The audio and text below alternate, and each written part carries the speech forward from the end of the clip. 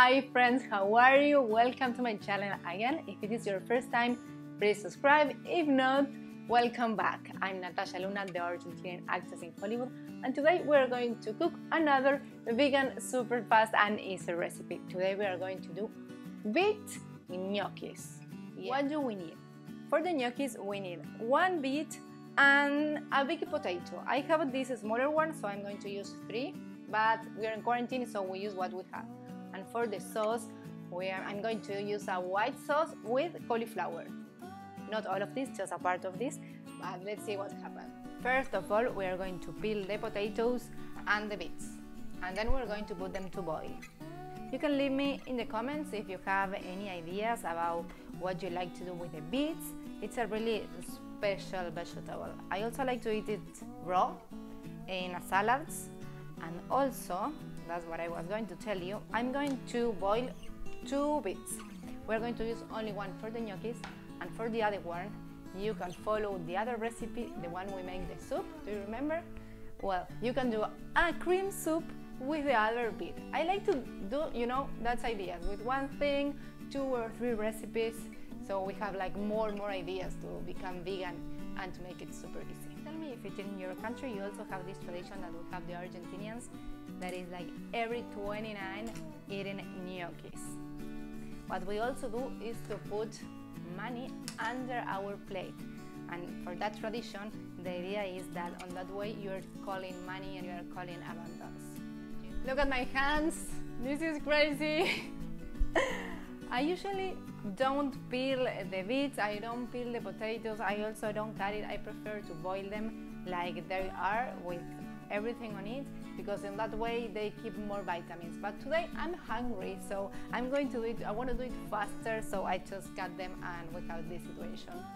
Once we have our beet and our potato boiling, what we're going to do is the sauce. We're going to do a cauliflower sauce, and we're going to use not this one, of course it's a lot, so I'm going to use just a part, and the other part I'm going to make it in the oven. I'm going to put it in another different recipe, so I will put then after the link just right here, to have, as I told you, more ideas with any ingredients and to become more creative.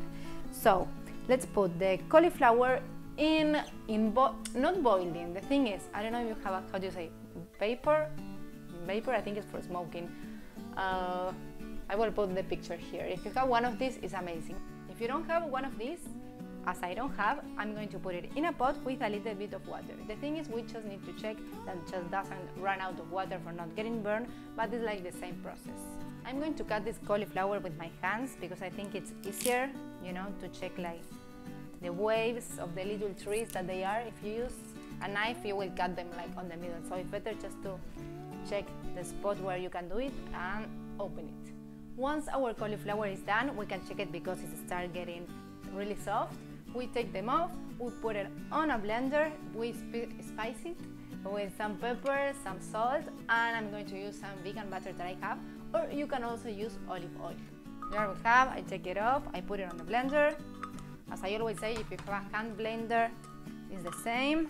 For this cauliflower in our blender, we can need a little bit of water. As you saw, I put in the water that we also have on the pot, so we keep like the same vitamins. If you still need more, you can use a little bit of oil, as I told you, olive oil, or just another water.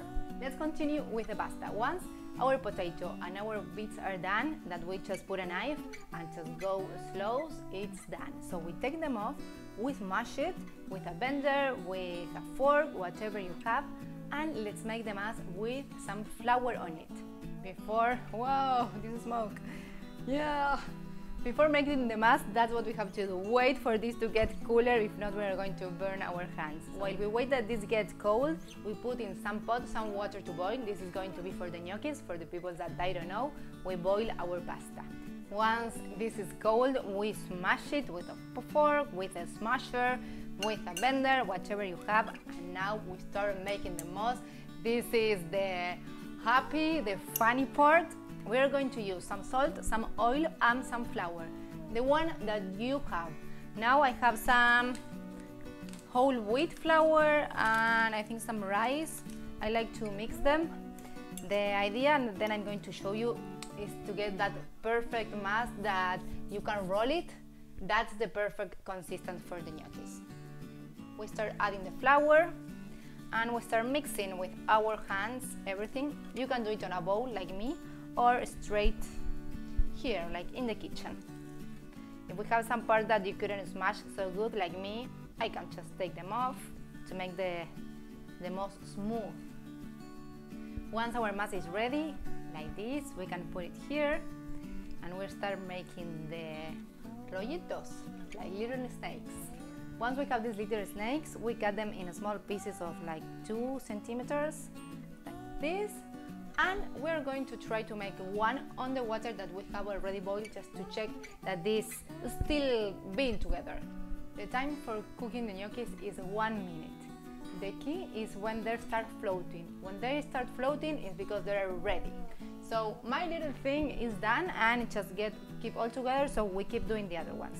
We cut them and we put them in a separate thing all together.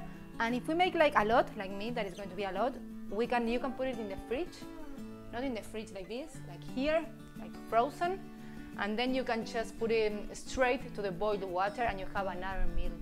There's some people that what they do is with these little things they roll it into the fork, yeah, like this, so they can have like more air in the middle.